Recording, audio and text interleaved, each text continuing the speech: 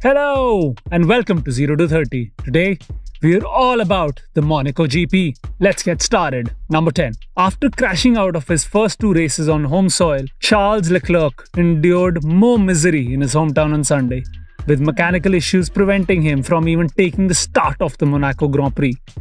Asked how he was feeling in the immediate aftermath, Leclerc said, "Sad, just very sad.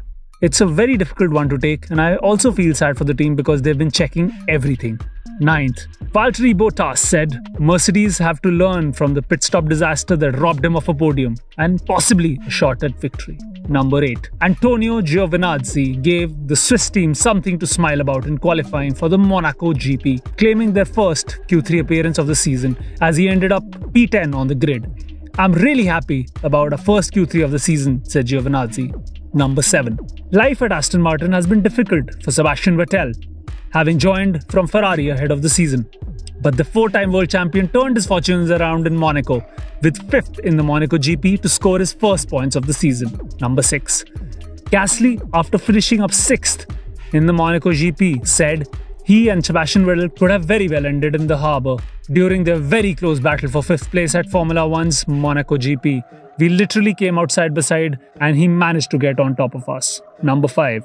Daniel Ricciardo, aka Honey Badger, was almost left speechless after the Monaco GP as his career hit a new low. Daniel said, "I will definitely look into it, but I think when it is a weekend like this and as far off as it was, probably just to step away for a few days."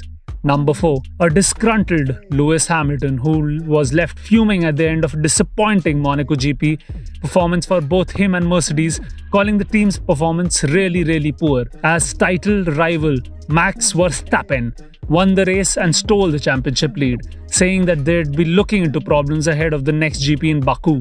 Number 3. Lando Norris resisted intense pressure from Red Bull's Sergio Perez in his final laps of the Monaco GP to claim his second podium in 5 races this season.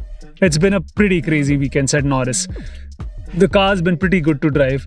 I've had a lot of confidence, felt very comfortable, and I think that showed yesterday with probably an alright outright package not being quite there yet compared to Red Bull and Ferrari." Number 2. Carlos Sainz took his first Monaco podium and his first podium in the red of Ferrari in a tense race on Sunday. But the Ferrari driver said he had mixed feelings about finishing runner-up to Max Verstappen given the race-winning pace he had shown all weekend. And number 1. Red Bull's Max Verstappen breezed to his maiden Monaco GP win over the Ferrari of Carlos. Verstappen also claiming the lead of the Drivers' Championship for the first time in his career after Lewis Hamilton finished a disappointing P7. Don't forget to subscribe 0 to 30.